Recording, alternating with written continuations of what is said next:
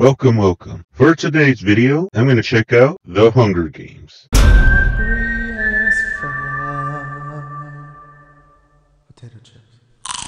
The Hunger Games is a 2012 American dystopian action film directed by Gary Ross, based on the young adult novel of the same name by Susan Collins, who also helped co-write the screenplay with Billy Ray. And it is also the first installment in the Hunger Games film series. And you can probably tell why I'm doing this, as there's a new one coming out soon. So I figured, why the hell not? So without further ado, let's check it out. So the film begins with some text explaining the nation of Panem, as it is divided into 12 districts ruled by a bunch of rich fucks in the capital. And basically there was a revolt that ended pretty badly, and now as punishment, each district is forced to select 2 tributes, one boy and one girl between the ages of 12 and 18, to fight to the death in the annual Hunger Games, until there is only one survivor. And then we meet our protag, Katniss Everdeen, played by Jennifer Lawrence, as she is hunting a deer with a bow and arrow, and keep that in mind as it's important to the plot, and she runs into her friend Gale Hawthorne, played by Liam Hemsworth. Unfortunately, their environment is crawling with peacekeepers, mainly because it is reaping day, and that's when a representative from the capital arrives to each district to pick out the tributes to compete in the Hunger Games. It was me. But it's not. It's your first year, Prim. Your name's only been in there once. They're not gonna pick you. A few moments later. Primrose Everdeen. That one didn't age quite so well. So yeah, Katniss' sister Primrose gets picked, and Katniss is having none of that shit. Prim! Prim! I volunteer! I volunteer as tribute. I believe we have a volunteer. No shit, Sherlock. Anyways, it's the boys' turn, and we meet Peeta Mellark, played by Josh Hutcherson, as both he and Katniss are escorted to the Capitol, with the representative Effie Trinket, played by Elizabeth Banks. And we also meet their drunken mentor, Haymitch Abernathy, played by Woody Harrelson, who is District 12's only living winner, and he doesn't give a shit. Yeah, our mentor. You're supposed to tell us how to get sponsors and give us advice. Embrace the probability of your imminent death. And know, in your heart, that there's nothing I can do to save you. What an asshole! And in case anybody's wondering why Haymitch doesn't give a shit, well, that's because he mentored the previous District 12 tributes for the past 23 years, all of whom died during the games. So yeah, I can't blame him on that one. But Haymitch eventually gives some good advice, like the importance of gaining sponsors, as they can provide life-saving gifts. When you're in the middle of the games, and you're starving or freezing, a knife or even some matches can mean the difference between life and death. And those things only come from sponsors. And to get sponsors, you have to make people like you. Wow. I can't find a flaw in his logic. Yeah, can't argue with that. Anyways, they arrive at the Capitol, where the people there look like something the Met Gala and TikTok shat out. And these people are all excited because the Hunger Games is like reality TV and live streams all in one. And apparently it's their only source of entertainment. Well, fuck that shit. I'm sticking to anime, thank you very much. Anyways, both Katniss and Peeta arrive at the training area, and Katniss observes the careers, who are volunteers from the wealthy districts 1 and 2, who have trained for the games from an early age, and one of whom is played by Jack Quaid. The fuck? Anyways, after training, both Katniss and Peeta realize that they are both fucked, especially Peeta, as he doesn't have any killing skills. I have no chance of winning. None. All right? It's true. Everybody knows it. You know what my mother said? She said District 12 might finally have a winner.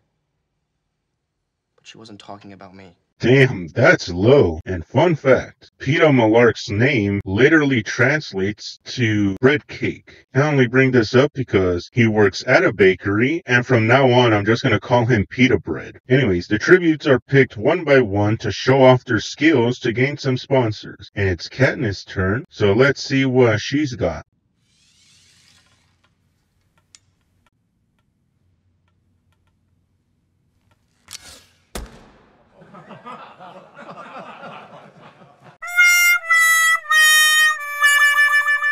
Well, she's fucked, but she tries again and succeeds, but no one gives a shit.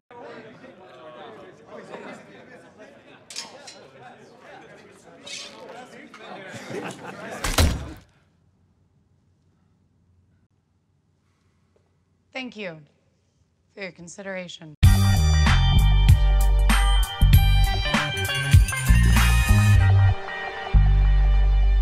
And after that shit, Effie Trinket is pissed off about Katniss' actions, but she's in luck as Katniss' score is revealed. Katniss Everdeen with a score of 11. Yes, 11. Congratulations. Wow. The interesting thing about that is... Then the following day, which is the last day before the games start, we get some TV interviews with Caesar Fleckerman, played by Stanley Tucci, and we get some awkwardness. What? I think someone's a little nervous.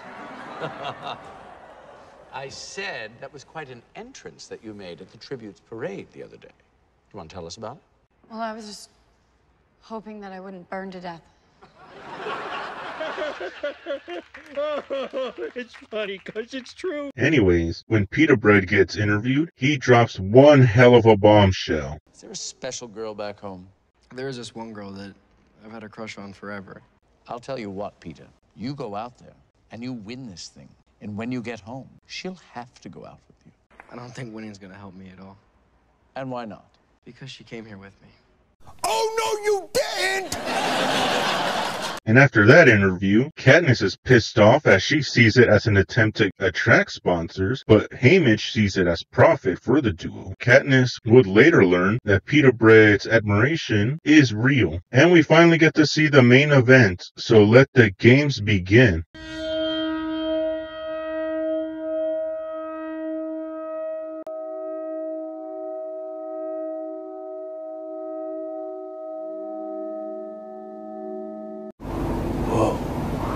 And if anybody's asking if I'm going to do a Thanksgiving movie, well, here it is, as we got a big-ass cornucopia and people killing each other. You know, like regular Thanksgiving. Also, for the sake of time and for me editing shit, here's the games in a nutshell. He's dead, dead, another dead one, deady, deadified, two more dead, dead from the neck up, dead from the neck down. But that's life. Oh, in between all that, both Pita Bread and Katniss get close, and Katniss gets some romantic feelings towards Pita Bread. Your medicine. You're not going alone. Yeah, you need it, and you can't walk. Katniss, you're not gonna risk your life for me. I'm not gonna let you. You would do it for me.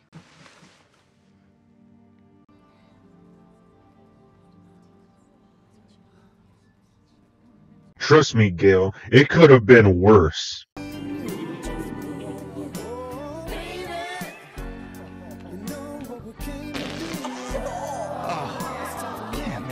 Anyways, it's down to 3 survivors as Seneca, the dude with the wicked beard, played by Wes Bentley, releases some mutts.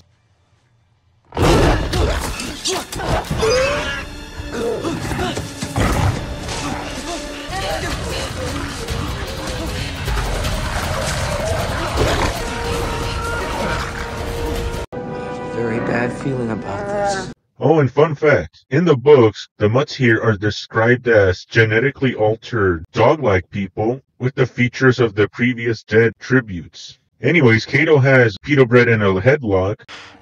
One more kill. It's the only thing I know how to do.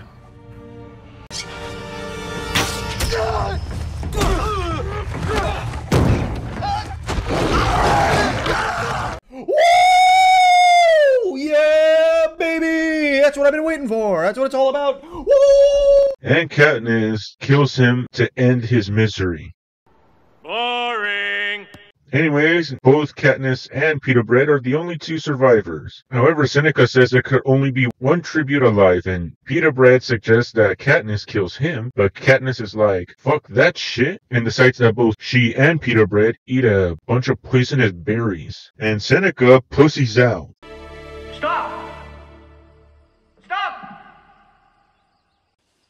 Ladies and gentlemen, may I present the winners of the 74th Annual Hunger Games. So both Katniss and Pita Bread win the Hunger Games, and President Snow, played by Donald Sutherland, is pissed as fuck and leaves Seneca a gift he can't refuse.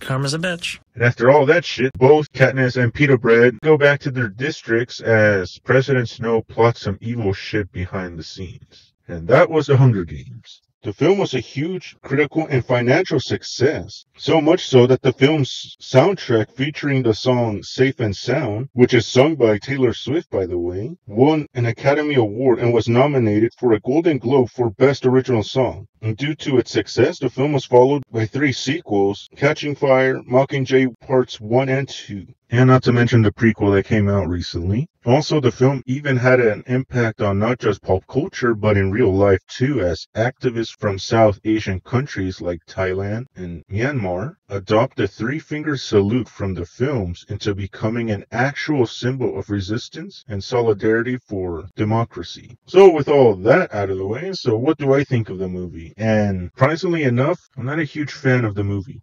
Don't get me wrong, the movie's not a bad movie per se. The characters are well defined and interesting, and the actors do a decent performance, with the exception of Josh Hutcherson, who seems like he doesn't want to be there. Also, Jennifer Lawrence does give a great performance as Katniss, even if she gets cocky about this years later. I remember when I was doing Hunger Games, nobody had ever put a woman in the lead of an action movie. Bitch, please.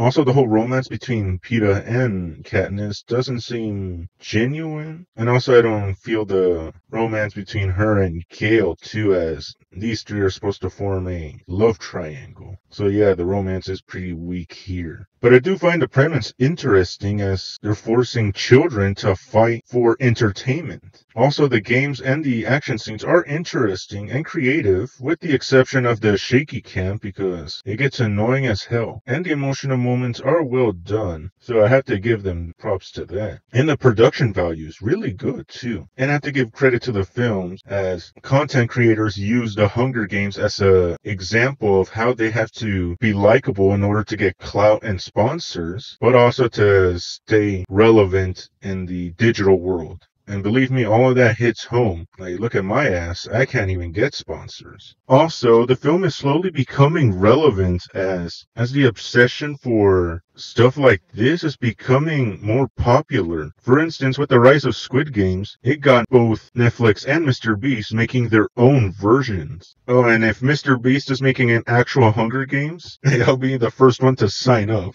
And another thing that is relevant is how self-absorbed the people in the Capitol are. As in real life, we're starting to see how rich people are becoming self-absorbed. Get your ass up and work.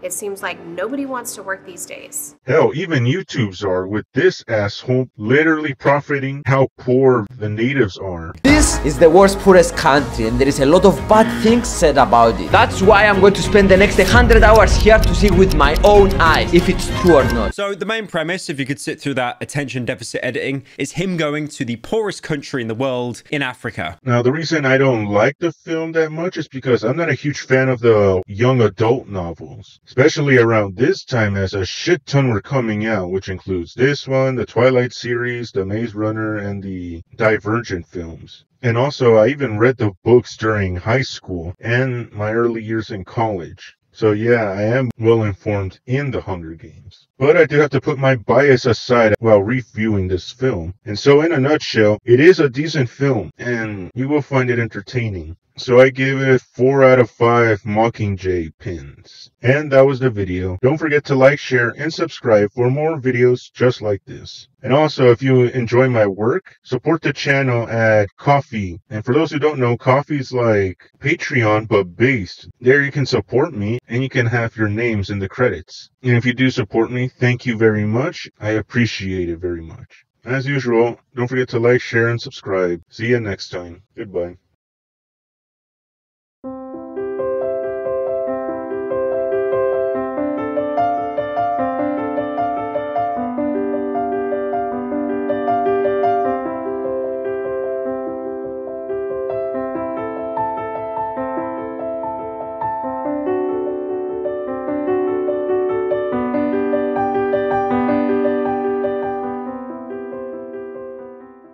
Thason, Joshua, don't make me pick between you two on the night before I re-enter the Struggle Dome again. We'll never stop loving you, even if you string us along forever. Forever. Forever. Oh my God, this is terrible. When did they get to killing the children?